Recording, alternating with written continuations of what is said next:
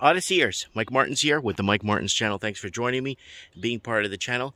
Today, I'm going to set up a really small, efficient solar panel set to use year-round, emergency docking, charging bays, the whole 9 yards. So let's take a look at what I have to work with.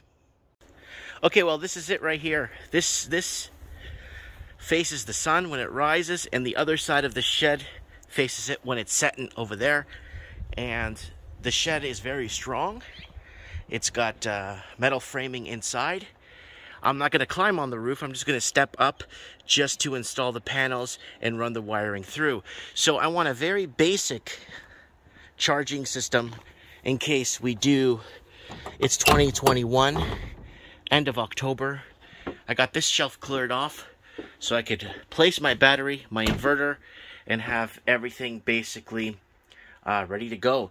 Again, it's got metal framing inside. It's strong. I'm not climbing the roof. Just going to be laying the panels and running the wire through. So this is what I got here. So a lot of storage here. I'm going to run a light up top. I do have this lighting, but at night you can't see anything. So I'm going to run a light up top. I might move my charging system here from all my Ryobi tools to charge, and have it basically working off the sun, and have some exterior lights year round. So today I'm using the Coleman. The Coleman 40 watts. I got 2 of these babies, and I'm going to run them in sync. I picked up one of these outlets. I'm going to bolt one of these up just to have more plugs and stuff. We got the eliminator here, was on sale for $100, 1500 watts, and that's all. It's pretty much all I need for that. And it does have a USB, but I'm going to be getting a panel, a guide panel that shows you what's coming in and out, and it's got more USBs on it. Very inexpensive, maybe $18 I paid on Amazon for. I'll be getting that in later, but I'm going to set this up basically for you guys to see. There's a switch right there with the plug. I got these. Remember, these come one in a package to connect my battery to my inverter, and these are to connect. I don't have to splice wires. When I saw these, I was so happy to see this because I don't have to splice wires. And I'm going to be mounting it very simply. I'm using a very simple mount system. I couldn't find the proper brackets, but I'm going to be screwing it in just like so, right here. Watch this. I'm going to try to do this with one hand, folks. There it is.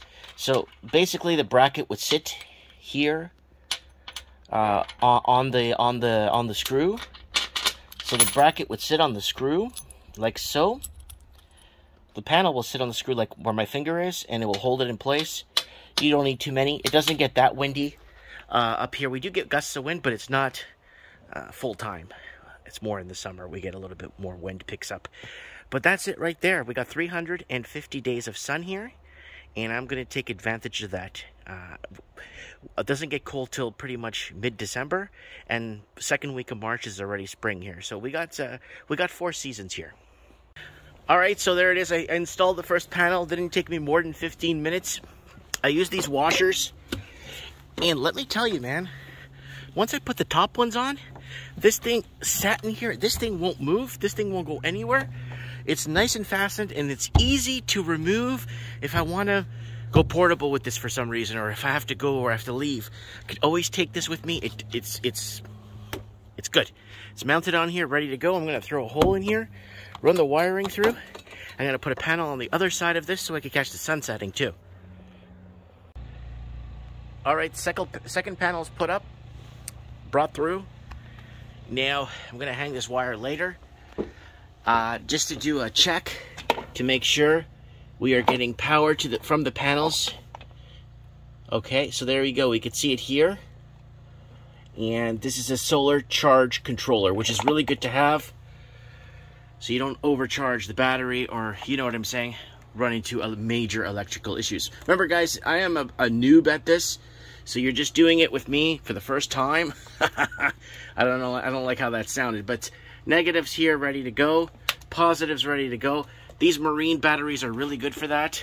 I'm ready to, now I'm going to plug in the negative and the positive to my digital power inverter. I want to give it the proper name. There it is right there. 1500 watts is more than what I need, There's a switch there for it. I'm going to put the power bar here for it so I can plug stuff into it and get it rolling, basically. I'm very excited. We're not getting much sun right now, but we are getting, it is sending a signal, so we know we are on track. So remember, guys, this is the first time. If there's any comments you want to leave below, leave them below so I know what I'm doing wrong. If I'm doing anything wrong, I'd like to know. Please correct me in the comments. So there it is right there. So I'm going to plug this all in and then show you guys how this baby works. Okay, folks, the solar system is done. It's working, and I'm very excited to show you guys what I got done. So panels were put on earlier today.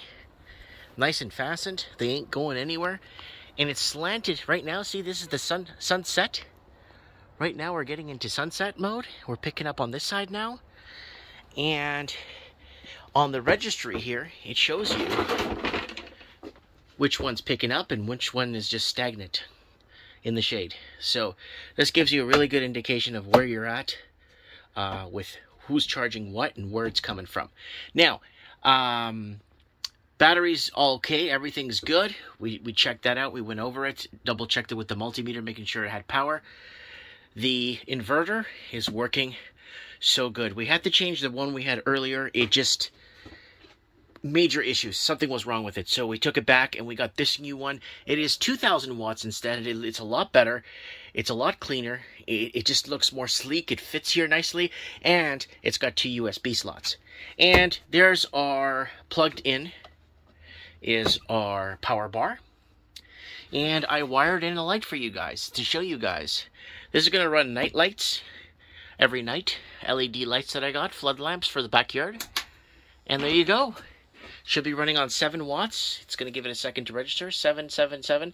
It's a 7-watt bulb. There it is. Right there. Exactly what it's measured to. 7 watts. So there it is. I'm going to run that one. That's got a whatchamacallit, Bluetooth on it with speakers. So I'm going to run that one and play some music while I'm in here and stuff. But there it is right there. So basically, taking the power of the sun on the panels, bringing it in to these little solar charge controllers, and from the solar charge controllers to the battery, from the battery to the inverter to the power bar. You don't have to put a power bar if you just want to plug in things here. And from the power, and then a emergency kill switch, and there it is right there. So I'm going to mount everything, ground everything properly in the next week or so, and there it is right there. It's complete. I'm very happy, very excited, and that this is working. And again, it's for emergency purposes. When the poop, if the poop hits the fan, or they start rationing electricity or some bizarro crap. Remember, it is 2021.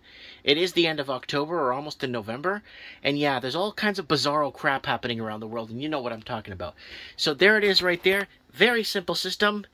Basically from panels to inverter, or not inverter, to basically charge controller to battery to inverter to power bar to everything.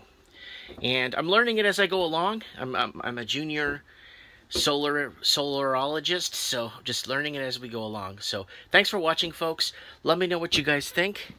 There it is. That's the one that should be flashing right now, giving indication that it's charging the battery.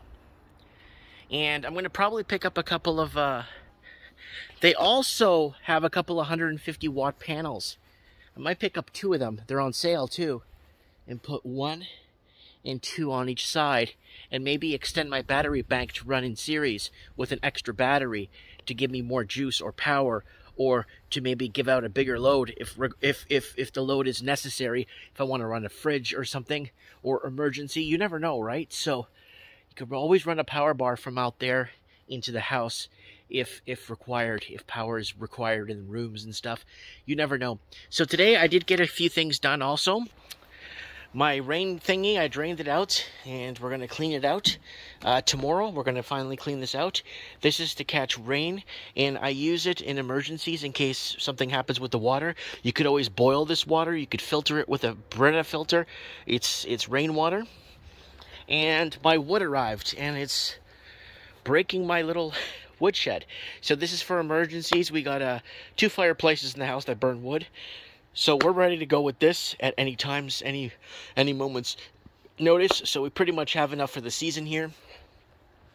It's stacked in double rows, so quite a bit of wood if we need it. And that's it.